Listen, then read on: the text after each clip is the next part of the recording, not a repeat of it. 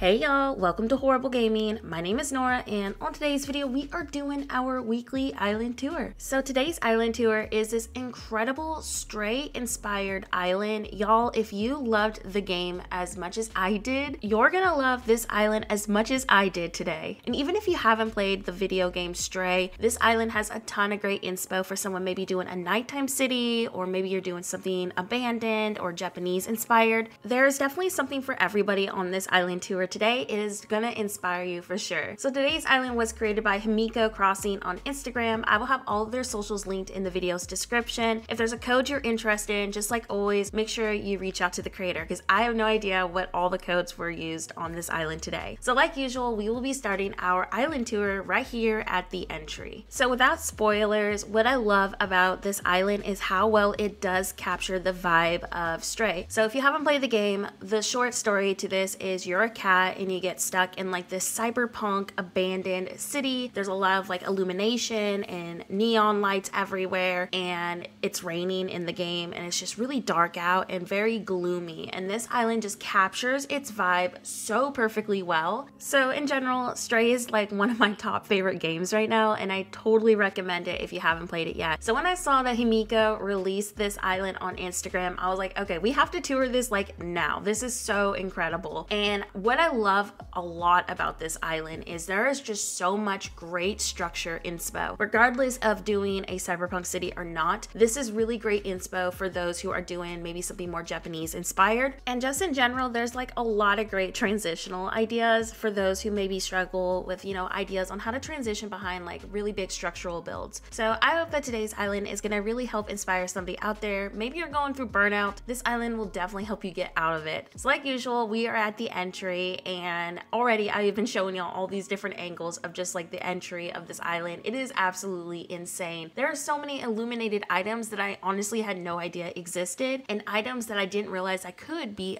customized. Something else I really appreciated about today's island tour is the fact that the island actually uses bookshelves and stalls. I feel like a lot of people don't use the bookshelf or stall item ever since we got 2.0, but it's still a really good item, especially when you're trying to capture these really heavily illuminated and structures on a city core. So don't be afraid to use this item on your island still. It is still a very great option. So I do know the road design that they're using. We actually used it on my abandoned city island, and this is created by Arigo Alley on Instagram, and they are one of my most favorite road design creators ever because as you can see, it looks incredibly realistic. So definitely a great choice if you're doing a abandoned theme or going for an island inspired by Stray. So like I said earlier, I just can't get over how illuminated and realistic this island feels, and the fact that the island just has a lot of detail to it, but there's honestly not very much lag going on. I always say on my channel I love laggy islands because then you get really detailed, you know, themes, but when you have islands like this, do expect some minimal lag. It is completely normal since the Switch is not very powerful, but this island is a great example that you can go crazy with your decorating and it's still very pleasant to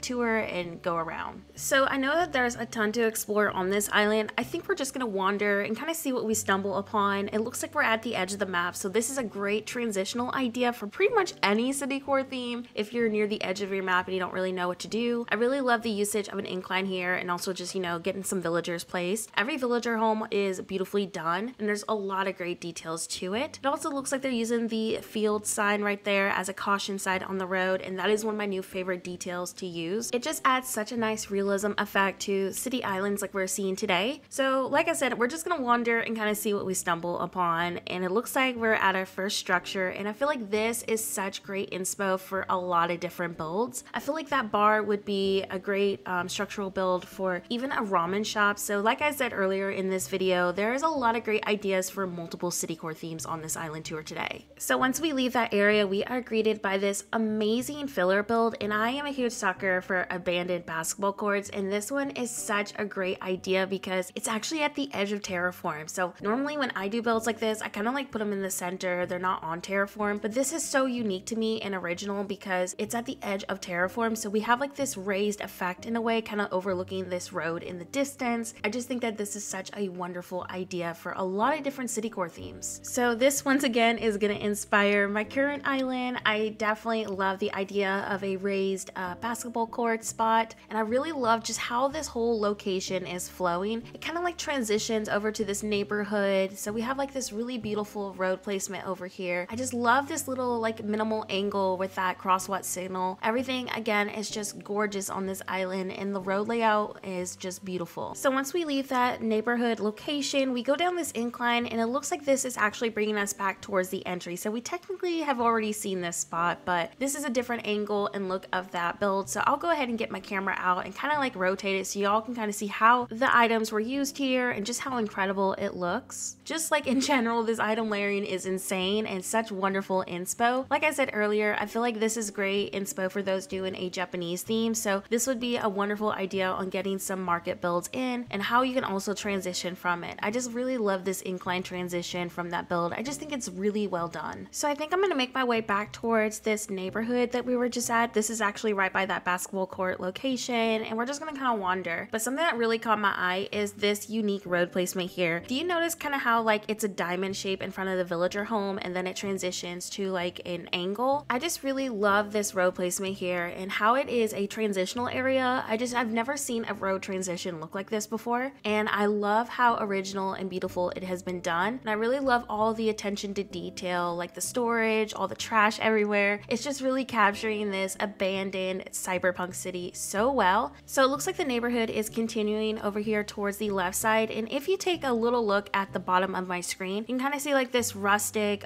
overgrown brick wall, and that is one of my new favorite items to use in replacement of simple panels. This is the stonework kitchen. I want to say that's what it's called, reversed, and it just acts like such a great wall transitional spot on terraform or even just place like you're seeing right now. This is a wonderful option if you're trying to reduce lag and don't want to have to use a bunch of simple panels. It just looks really realistic, and there's a lot of great, you know, color options for it. So I'm pretty sure I've seen everything over here, but I did get lost a few times during this island tour, and you'll see transitions when that happens. But I'm gonna double check over here real fast to make sure I haven't missed anything. So looks like we're good to go over here. So I'm gonna make my way back towards the left side where Nook's Cranny is. That's gonna be definitely our next location we need to check out, but there's also an incline that we need to go down as well. I think I'm gonna come back to Nook's Cranny later and just follow this angled road to where that incline is so I don't miss anything. I really love this transition and the layering done with the trees and evergreen ash on the first level, but I love especially how you can see like these glowy illuminated rustic but abandoned buildings in the distance. It's just the layering on this island is just incredible. It is just so inspiring, and I just love every detail and all the effort that the island owner has put into it. So we are now at the edge of the map, and this is one of my favorite locations, and again another spot I want to take inspo from, but I'm gonna make my way over here back towards the left real fast just to make sure I don't miss anything. This next spot is gonna blow y'all's mind. It is so incredibly done, especially if you played the game Stray. You'll know how well this location just captures the vibe of Stray so well. But do y'all see this item layering? Once again, if you have not played Stray, this is a wonderful build for some sort of a Japanese market, something cluttered with an alleyway effect to it. I just love everything about this. This is so inspiring, so well done, and just all the attention to detail from the party light arches, the different textures of rooftops, and then how they've, you know, finished off the alleyway in the back on the edge. It's just so beautiful and absolutely stunning. I don't know about y'all, but there has been plenty of times where I've visited dream islands that are just so incredible, and we see builds like we're looking at today, and it just makes me want to completely flatten my island and restart, because I wish I could do something like this. Sometimes I struggle with figuring out, you know, structures and transitional ideas. So when we have islands like we're looking at today to kind of refer to and help inspire us, it's just so amazing to have, you know, this type of inspo and just really see that there is plenty of options still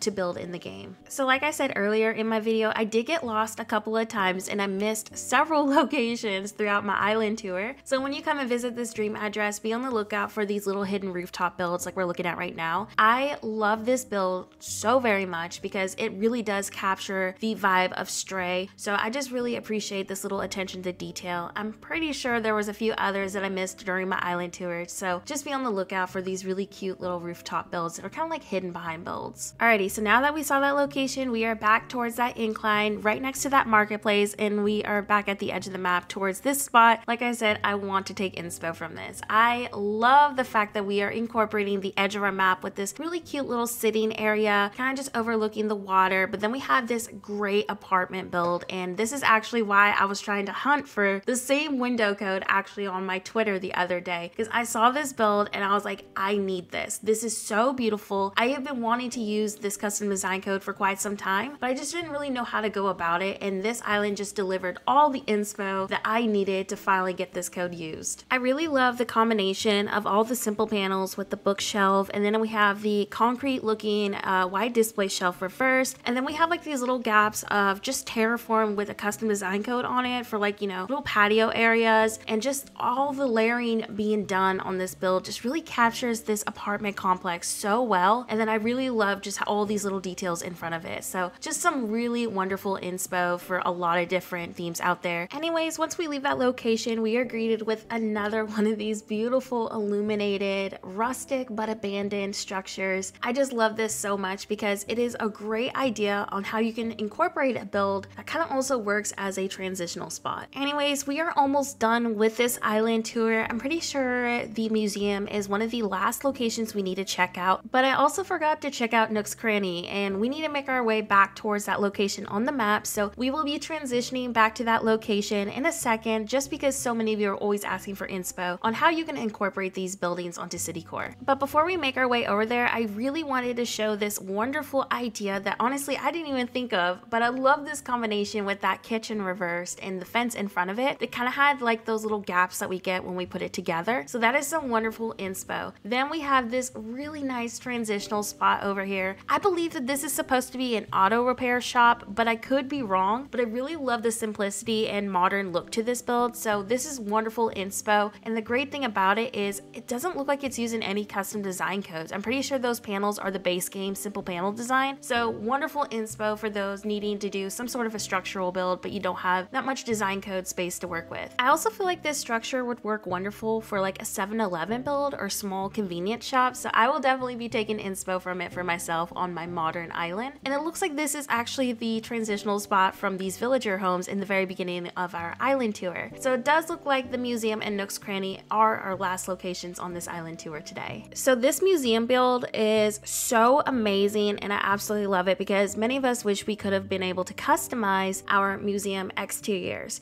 So I think y'all are going to really appreciate this once we go up to that location. I just wanted to get quickly a different angle of that shop just so y'all can kind of see the other side of it. So once we go up the incline, we are greeted with finally the museum. Y'all, I just love this. This definitely gives me like some restaurant sort of vibes to it. It just looks so wonderful. It's beautifully done and it hides that museum exterior so well. It also looks like we're near the edge of the map. So we have some really nice parking lot clutter over here. There's also a really small mini parking lot over here behind that auto repair shop. I want to say that's what that was, but I could be wrong. But I really love this because even if you didn't want to use cars, this would be a great little bike parking lot. So now before we go check out Nook's Cranny, we're going to make our way back towards the left side to the other spot right next to the museum. And I love how this was transitioned, especially since we're at the edge of the map. And I feel like this is such a great build because with roadways, we are often tempted to continue them because they're really hard to transition and start a new build. And this just shows even if you're on terraform, you don't have to terraform the whole roadway. You can kind of just like stop and end it with a really nice build like we're looking at. So I feel like this is a great idea for multiple city core themes. But another thing that really caught my attention was the usage of the ice block items.